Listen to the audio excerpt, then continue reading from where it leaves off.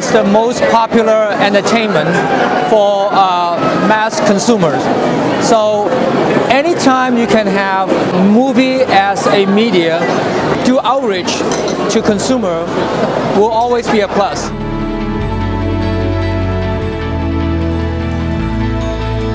Through these 10 years, we're screening more than 700 Chinese films in Southern California, also in San Francisco.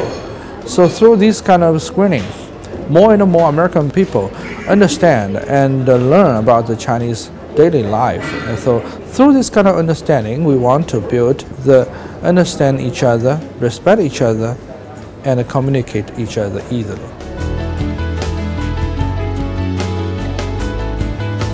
I mean, it's been going on for 10 years now, but as we can see today, there are so many movers and shakers in the industry from both sides of the shore.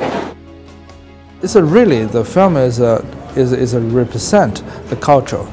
So Chinese American Film Festival is really want to be this kind of a bridge to connect two different culture from east to west. So that's, I think, is a perfect match.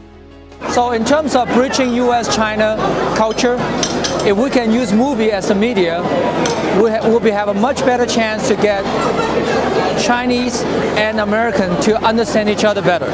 We have almost all the major studios from Hollywood and a major studio from China come together, have this kind of a huge forum.